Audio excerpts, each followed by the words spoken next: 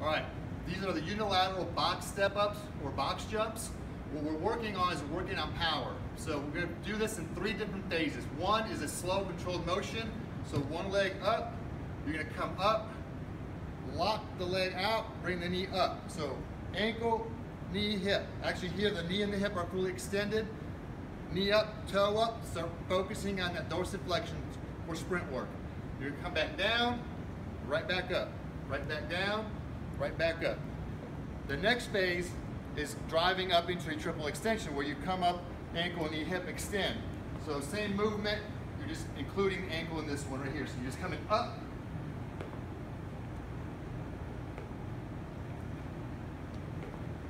and then the third one is where we get into the power development. Now you're really driving as hard as you can, extending the ankle, knee, hip, high up.